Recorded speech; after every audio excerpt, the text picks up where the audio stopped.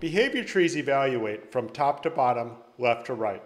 In standard behavior tree implementations, this evaluation is done every frame or tick. This can lead to performance issues because you don't necessarily need to reevaluate the entire tree just to determine the currently active task. In Behavior Designer, there's an optimization called Conditional Aborts that allows you to selectively choose which task should reevaluate. In this video, we are going to go over the conditional abort system. So to get started, I have imported the sample projects from Behavior Designer and opened up the conditional aborts scene. I've only disabled the canvas, so this is a completely fresh scene for the most part. And let's go ahead and take a look and see what it currently does. So if I hit play, and we can see that the behavior tree, it started, but right now the idle task is active. That's because it started with selector, selector returned to status of running, so then it went to the sequence, sequence then went to the stacked conditional, and within stacked conditional we have this can see object task. Well, this can see object task, the goal of this task is to have this agent detect if this enemy is within sight. So the enemy is this red cube, and there it is on the scene view. So if the enemy is within sight of the agent, then can see object will return success. However, right now the enemy is not within sight, so the can see object return failure, which passes it up to sequence, sequence returns failure, and then the selector moves on to the next task, which is idle. And that is a task that is currently active. So that's all great, except now you can also see that there's this X with the little circle and the arrow around it. And what this means is that this task is currently being reevaluated. Now this is being done using the conditional aborts system. So every tick, this can see object task is being reevaluated to determine if the agent can see the enemy, and right now it's returning a status of failure because it can't see it, and so that's why there's the X. Now if we go ahead and hit play and we wait a little bit, as soon as the cube becomes within view of the agent, you'll notice that the can see object task now returns success and the seek task starts playing. It also aborted the idle task. The reason why it did that is because of the lower priority conditional abort that was set on the sequence task. So lower priority aborts, well, there are 4 different options if I click on this drop down. The first one, none is the default, and that means that there's no reevaluation at all. Lower priority indicates that any branch that is lower priority to that current branch, then the conditional task beneath it will reevaluate. In this case, let me go ahead and stop Unity and hit play again so that we can see it at the very starting state again. All right, so in this case, can see object, you'll notice, is reevaluating just like before, and the idle task is currently active. Well, the idle task is lower priority from this sequence task. The more the branch is to the left, that indicates that it has a higher priority. So because this sequence task has a higher priority than the idle task, that means the idle task is lower priority, and the abort type set to lower priority will indicate that any conditional task beneath that conditional abort task will reevaluate. There are a couple of things to note in that conditional aborts. They only work on conditional tasks. They can be recursive. So for example, if I had a sequence task, then a selector task, and maybe another sequence task, and they all had a status of, or an abort type of lower priority, then any conditional task beneath that final sequence task will also reevaluate. And then the last thing is that conditional aborts will trigger when the conditional task changes status. So it's not necessarily only going from failure to success, as in this case. It's also if the task was successful and then it returns a status of failure, that will also cause an abort. So in this case, let's go back to this lower priority. Because idle is a lower priority from sequence, that is why this can see object task is being reevaluated. Now the next abort type is an abort type of self.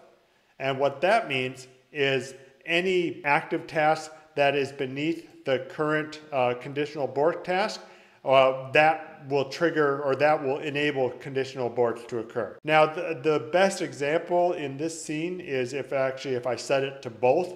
And what that does is it means lower priority or self, then it will reevaluate. So in this case, let me go ahead and hit play.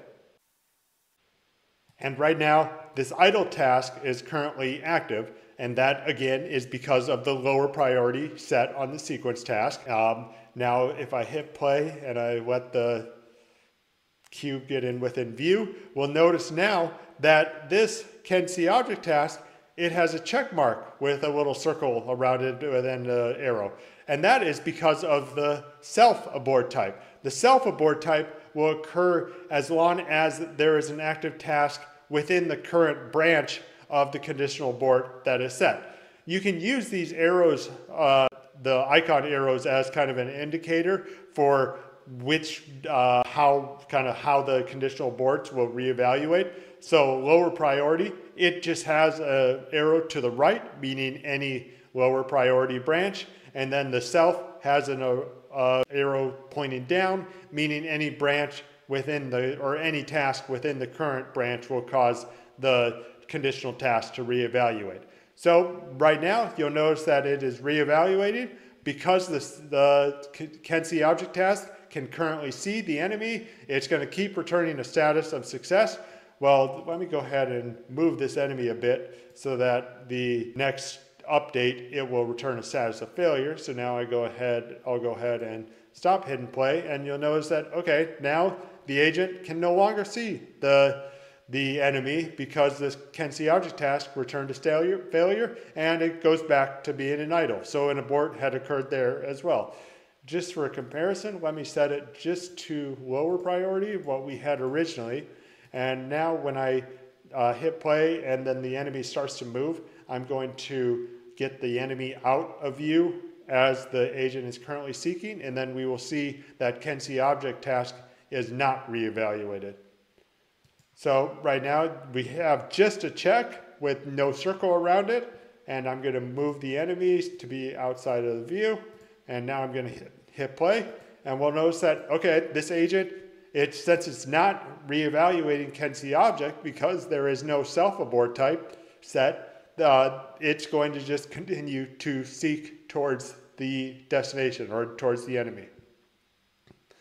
So that in a nutshell is how conditional aborts work. There is one more feature that I want to show, and that is related to event branches. So let me go ahead and add the onInterrupt event branch. And I'll move it up here, and then let's play let's say a log statement saying that we will say abort. The onInterrupt branch event or branch task will allow us to run a branch when an interruption occurs.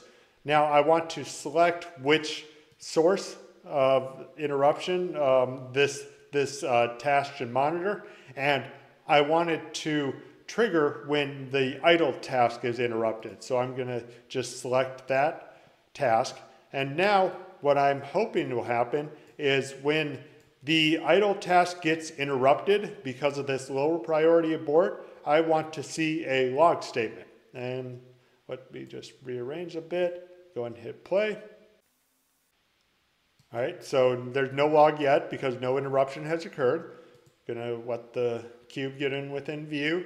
Okay, great. So an interruption occurred, an abort occurred on the idle component or the idle task, which caused this onInterrupt event branch to trigger, which then played this log statement, and you can see we have abort here. So this is actually a really useful feature if you want to, for example, clean up some logic when a conditional abort occurs. So let's just say, for example, instead of idle, I had some patrolling tasks that also set some patrolling animation. Well, instead of the animation continuing to play because of the task, I can run some cleanup code that maybe resets the animation state back to its regular idle or walking state if this abort occurs. So yeah, this uninterrupt branch is really great for just kind of running some cleanup code, or maybe you want to just have some extra logic that gets run specifically when an abort occurs, and it's a really useful feature. So hopefully that helped explain how the conditional abort system works.